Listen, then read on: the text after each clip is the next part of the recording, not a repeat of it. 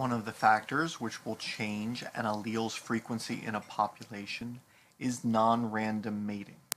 In this case, for example, if a normal red-eyed female fruit fly is more likely to mate with the mutant male with purple eyes, then the allele for purple eyes will tend to increase in the population rather than stay constant because of this female preference. In some cases, there may be, say, a rare male advantage where an allele is more likely to increase fitness in mating while it is rare.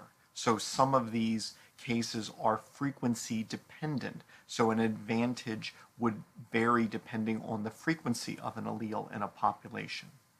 In any case, one of the assumptions of the Hardy-Weinberg equilibrium is random mating.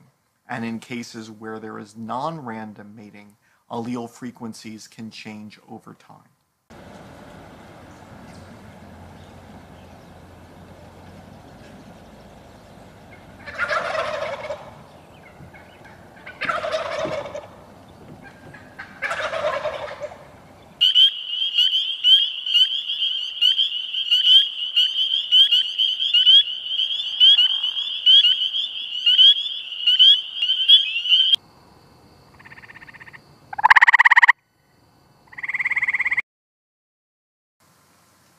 In our example, do you feel that female velociraptors would be equally likely to mate with these three male velociraptors?